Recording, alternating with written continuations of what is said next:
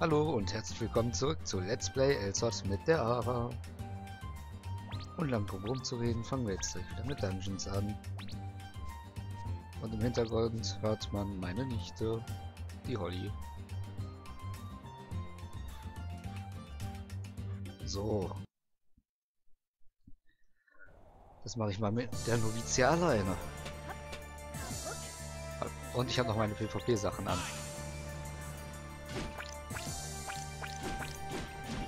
So. Auf geht's.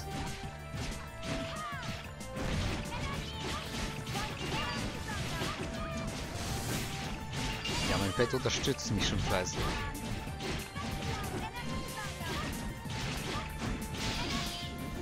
So.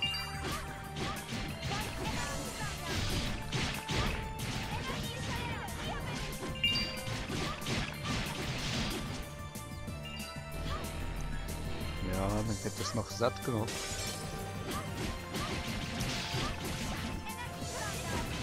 Ja. Terminator schon ist er.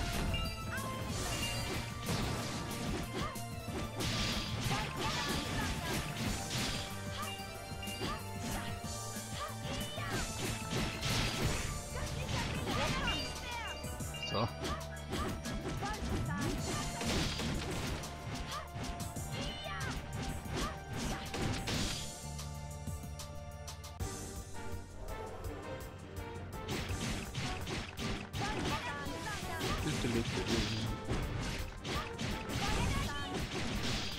Ziemlich einseitig, was ich hier gerade im Dungeon mache, das weiß ich. Aber es ist wesentlich schneller für mich, als wenn ich hier jetzt so versuche, gegen PvP zu kämpfen.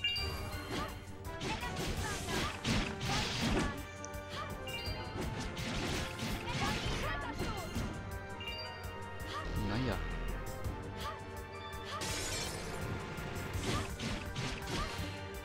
Die schreibt Moment. Aber als nächstes kommt eine Tür, also kann ich ruhig weitermachen.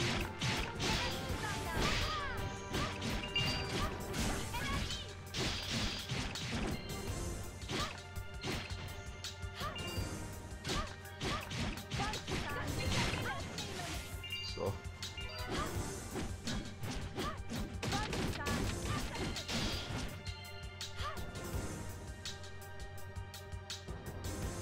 Ich frage mich, was sie gerade am Machen ist. Sie ist jedenfalls noch nicht wieder da. Ah doch.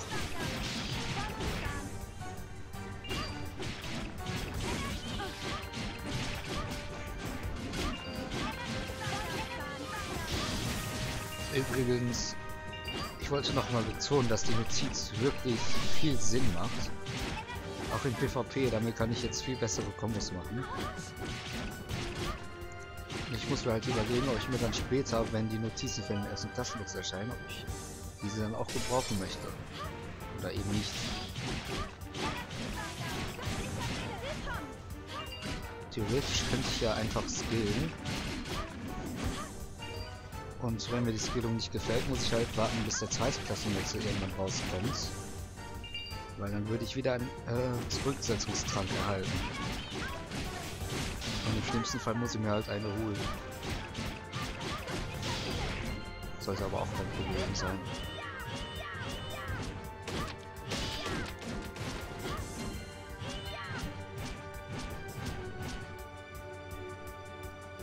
So.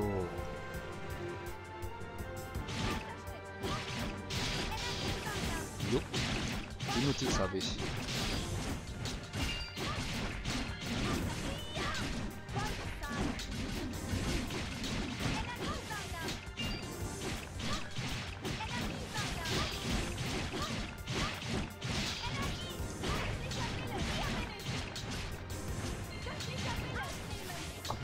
Ich glaube, ich muss dir noch mal irgendwann mal erklären, dass man auch Skills abbrechen kann. Und dadurch auch Orbs bekommt.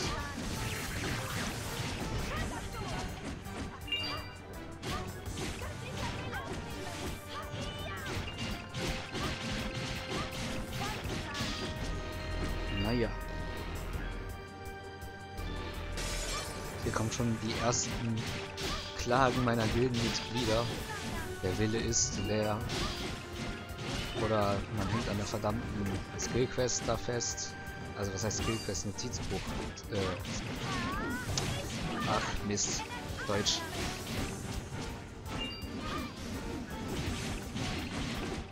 In den Ferien bin ich nicht deutsch bewusst, beziehungsweise meine Grammatik ist da für den Allerwertesten.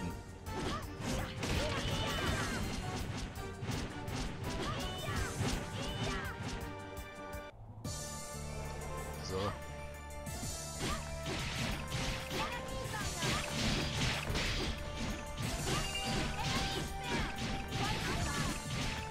Ich bin nach wie vor richtig froh, dass ich die Pet-Aura habe. So muss ich nicht jeden ED und jedem Item hinterher rennen, sondern das wird automatisch aufgesammelt. Und so kriege ich auch relativ viel ED dann in Dungeons zusammen oder wenn ich auf dem Feld bin.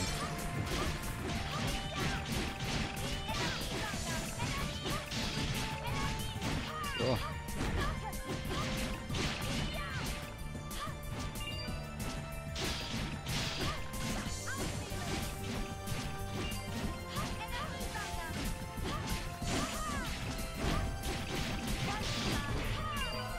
So, dann noch die paar Gegner hier. Und dann kommt auch schon der Boss.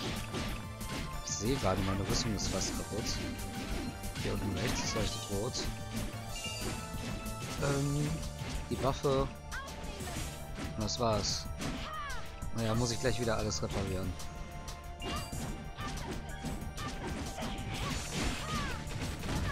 So, jetzt kommt der Boss.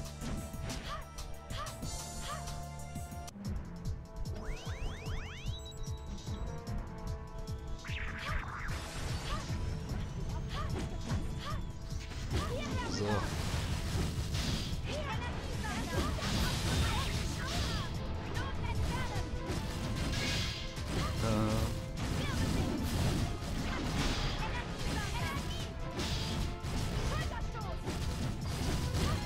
Was macht sie da?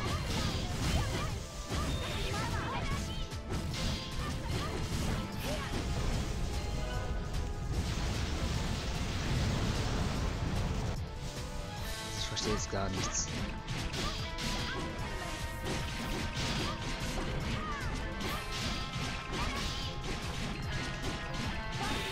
Achso, die reden darüber, welche Charaktere zueinander passen.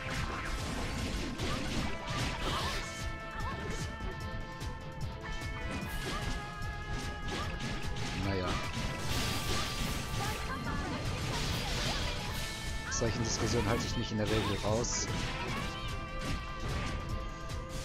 Da werde ich mich jetzt auch nicht dran beteiligen. Ach je.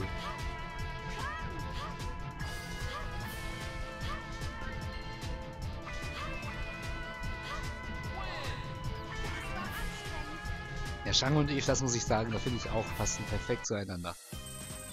Ja, okay, aber da hat jeder seine eigene Meinung. So, ich habe eine Quest abgeschlossen. Wahrscheinlich sogar wieder 2 wegen dem Events-Dings da mit dem Lotto. Jupp. Die hier. Einmal die hier, wo ich eine Waffe kriege. Und die Waffe ist ab Level 30. Aber nicht so stark wie die, die ich im Moment anhabe. Also werde ich sie nicht benutzen, es sei denn... Ne, immer noch Schwäche auf plus 5. Ne, jetzt habe ich das umsonst gebraucht. Super. Shame on me. Waffe reparieren, genau. Es gibt nichts Besseres als ein schönes Dann Schwert. angelegte Items reparieren. Vielen Dank. So, jetzt muss ich Komm nach bald wieder. Altera. So, ich kläre mal kurz, was Novizia machen muss und dann sehen wir uns gleich wieder. So, also die Novizia muss noch Quests nachholen. Wie immer. Auch wenn sie sagt, sie hat Zeit und sie ist da, wo ich bin. Naja, egal. Dann mache ich jetzt einfach mal ein bisschen Leveln auf dem Feld.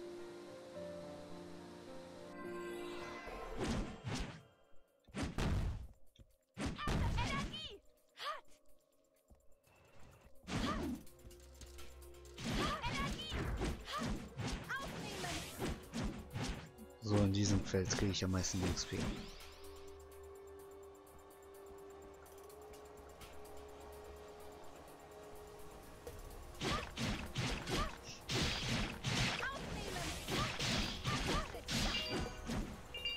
fällt mir was ein.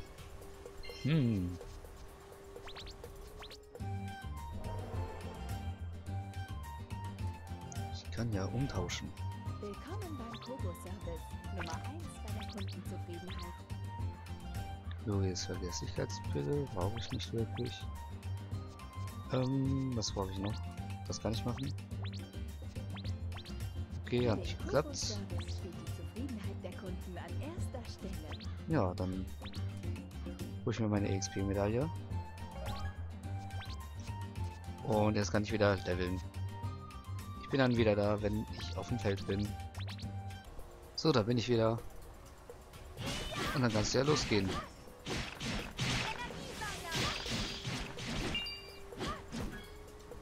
Und schon sehe ich persönlich, dass ich mehr EXP kriege als davor.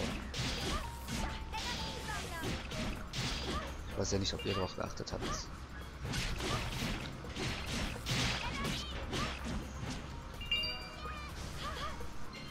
Ja, mein Pet attackiert die Luft. Sehr schön, ich bin stolz auf mein Pet.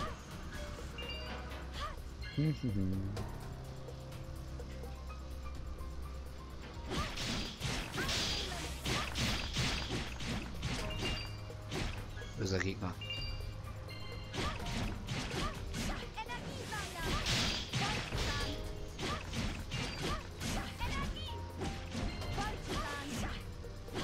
Ey, geh kaputt.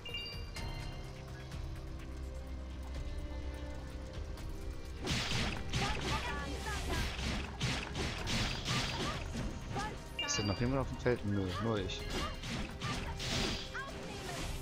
Ich weiß nicht, ob es daran liegt, dass manche vielleicht Ara nicht so weit leveln wollen. Oder ob jetzt einfach keiner Lust auf Feld hat.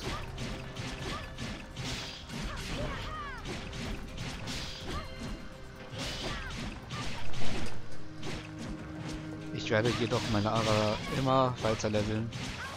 Egal ob neuer Content schon da ist oder nicht. Wenn ich den ersten Klassenwechsel habe, werde ich auch weiter leveln, selbst wenn ich dann Level 64 sein sollte irgendwann und den Klassenwechsel noch nicht habe, also in 2.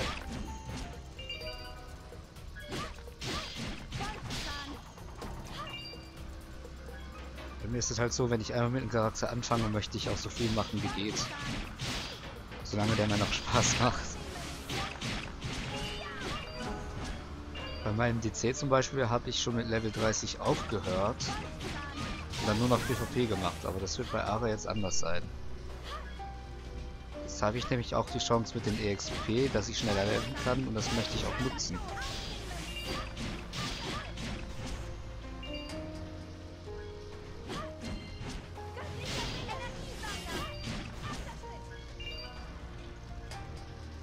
Macht die Noviz ja überhaupt Dungeons?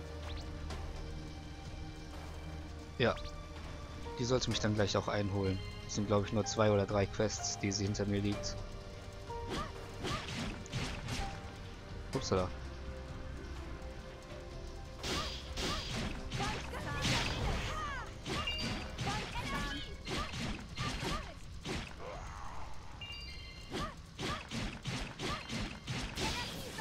So.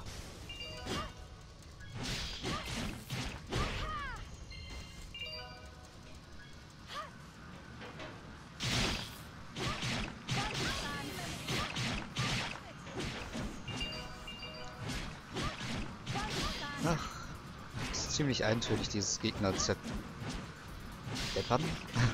Ja, zerdeppern, kaputt machen, keine Ahnung. Wie ihr es halt nennen wollt. Ja. Ich weiß jetzt nicht, wie viel XP ich pro Gegner kriege. Hier ist einer. Also ich kriege pro Gegner 0,3%. Ja. Also für Level 33 ist das schon viel. Ich meine, auf meinen anderen Charakteren wäre es ab diesem Level nur noch 0,1 gewesen oder nee, 1% und ab Level 45 0,1% oder sowas.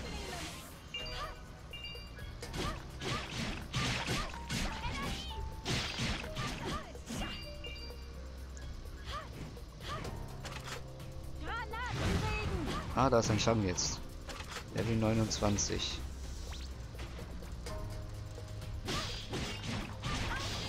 schon, komm in meine Gruppe. Also bei mir kam jetzt nicht die Meldung, dass der nicht reingekommen ist. Hat noch etwas gedauert. Gut. Jetzt kriege ich nämlich auch noch EXP für seine besiegten Gegner.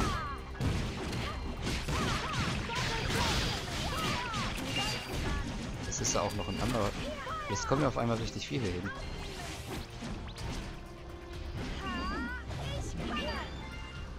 So, die konnte ich noch einladen. Der andere Schatten ist leider schon in einer anderen Gruppe.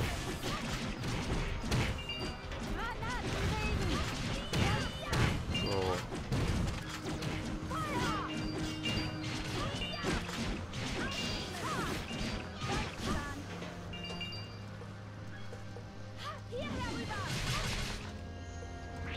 Jetzt kriege ich wieder richtig viel EXP-Bonus, weil ich in einer Gruppe bin. Das ist ein Nutzen und Vorteil für mich. Was? 0,2 pro Gegner glaube ich nicht. 0,3. Ja.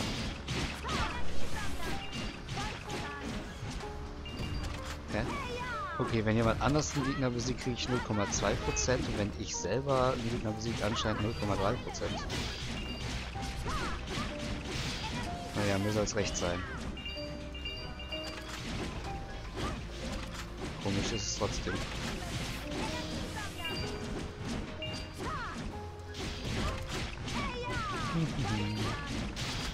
Ich glaube, ich schneide hier mal, bis die Novizia hinterhergekommen ist. Bis gleich. So, hallo, da bin ich wieder. Die Novizia hat mich endlich eingeholt und jetzt kann ich nach Alterra.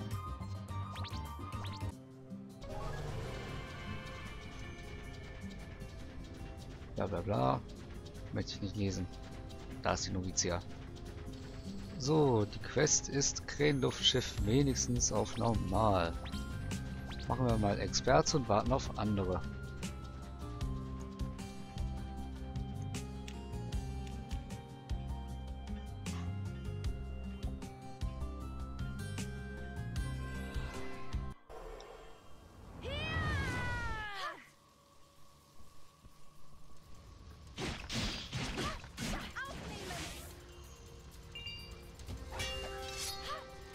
So, da beginnt es auch schon.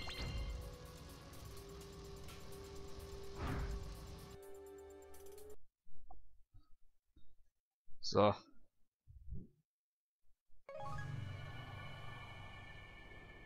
Ich bin bereit.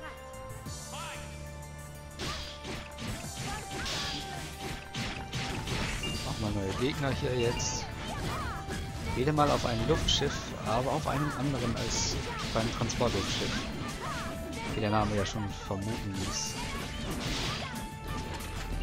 Ach ja, und ich habe mein Attribut gewechselt. Jetzt habe ich Gier auf der Waffe und nicht mehr Wind.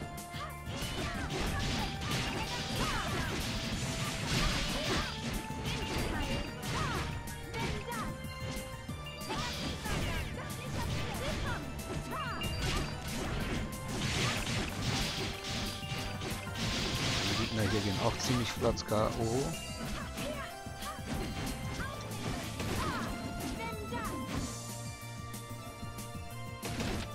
So.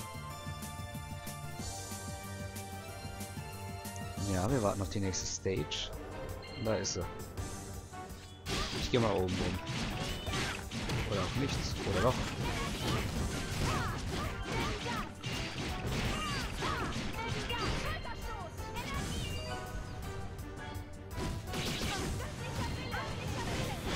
So.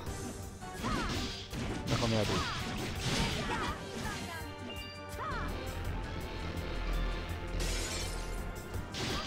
So, jetzt gehe ich mal unten rum. Die Novizia kommt mit.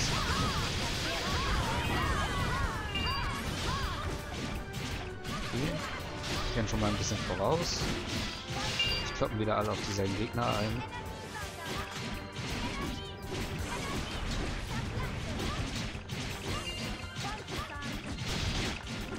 So, jetzt gerade und das mag ich ja nicht so. So.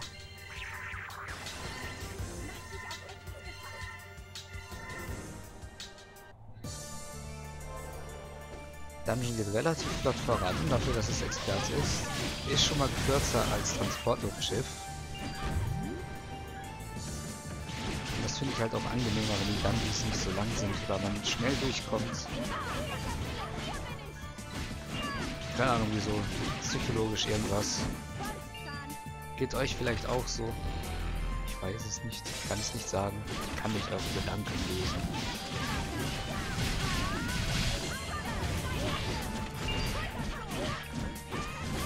Ja, und also gerade wieder einen kleinen Leck gehabt.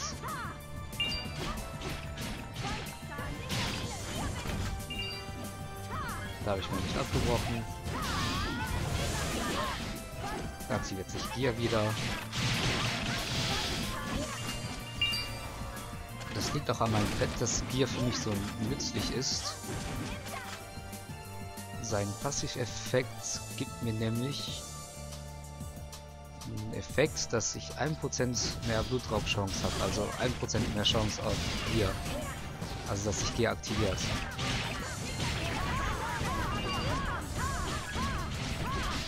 Und auf Stufe 2 hat man somit dann auch fast schon die Effektivität von Stufe 3. Weil auf Stufe 3 hat man eine 10%ige Chance, auf Stufe 2 8%. Und mit meinem Pad habe ich dann 9%ige Chance. Das ist schon fast so, als hätte ich den Dreifach-Effekt. Von der Häufigkeit her. Aber von der Stärke her ist Stufe 3 natürlich wieder besser. Naja, da ist Raven als Gegner, allerdings nicht als spielbarer Charakter.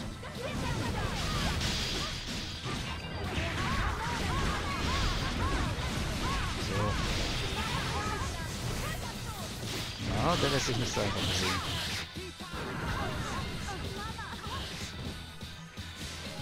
Aber der Chance erledigt.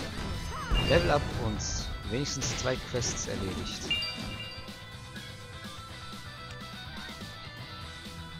Danke. 3 Quests sogar erledigt. Ne, 4. Und ich bin MVP. Läuft doch wunderbar hier.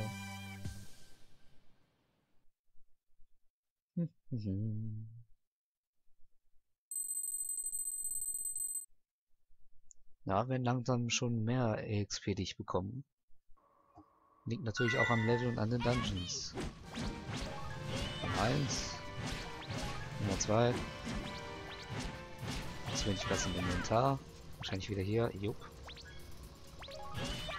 Wenn niemand mal kann ich besser verfüttern.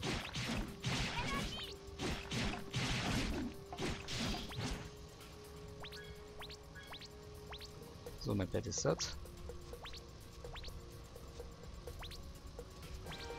So. Alles abgeschlossen. Und was jetzt? Was mache ich jetzt? Jetzt werde ich die Folge beenden. Die ist wieder lang genug. Hinterlasst einen Kommentar, gebt bitte Daumen hoch und dann sehen wir uns in der nächsten Folge wieder. Tschüss.